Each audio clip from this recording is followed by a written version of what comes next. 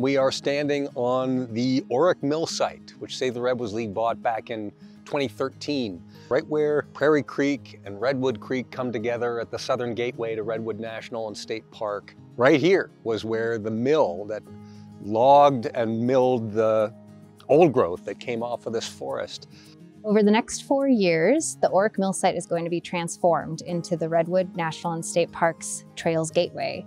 It's going to have a brand new point of access for the visiting public to the North Coast Redwoods. And it's going to feature a segment of fully restored Prairie Creek, as well as a Yurok Village site. This site will be a gateway for public access in the future, but it's also a gateway for our salmon and steelhead. This is the first place where they get to enter Prairie Creek. You know, they get to swim upstream and find the cold, clean waters that are managed in the watershed by Redwood National and State Parks. So there's great spawning territory up there. And below this site, they encounter 3 miles of Army Corps levees that virtually cut off all floodplain, all estuary habitat below this site. So it really brings the site into focus for the importance of increasing the beneficial habitat here.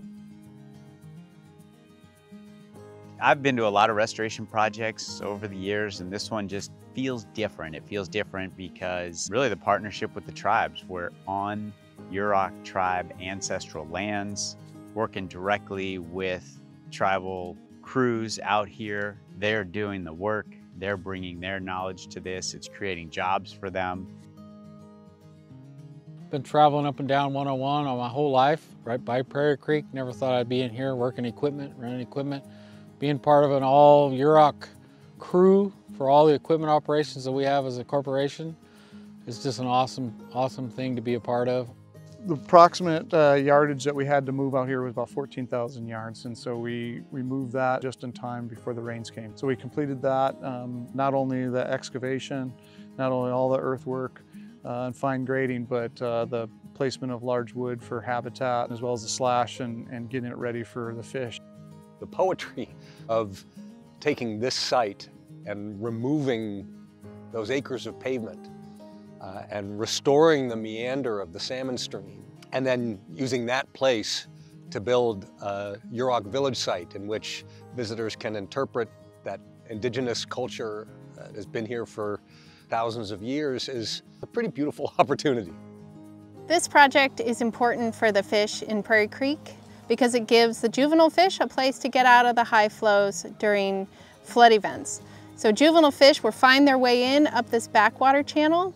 They have the large wood pieces that they can hide under, and when the plants that are being planted right now grow, they drop leaves and they provide the nutrients that combined with the sunlight form the basis of the food web.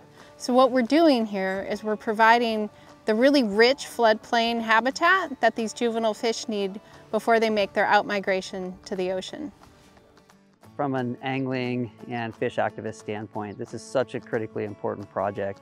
One of the things that Redwood Creek is really lacking is that off-channel rearing habitat. It's got, beautiful protected headwaters, but the missing critical component is this off-channel floodplain habitat. And so to be able to build that on this property, on the spawning tributary that is critically important, it's closed all year to fishing. This is truly just a refuge for salmon and steelhead for the North Coast. Redwood National and State Parks is all about restoration, and this will be a showcase for having visitors both have access to old-growth redwoods on one side and a major world-class restoration project on the other. We started with basically a blank slate of a flat field, and we have come to decide as a team what this is going to look like, what we think it's going to look like, and also be adaptive as we move along. I think collaboration has become super important in our efforts to raise enough money to finish this project over the next 4 years. I don't think we'd be here today without the partnerships of Caltrout and the League and NOAA and NIMS and our engineers and the Yurok tribe. Working in partnership with Redwood Park and all of the other partners to restore this habitat for salmon recovery has been so important, and really look forward to the trail system and the interpretation that's going to come in here too, and allow the public to see this kind of project and the results in action. We'll be able to see migrating adult fish, rearing juvenile fish. This is really beautiful clear water where the public will really be able to get close to that resource. It's going to be cool to be able to bring my children here and say that I helped work on this. We're going to be creating habitat for salmon and steelhead and hopefully bring better numbers to our future generations, for our children and our elders.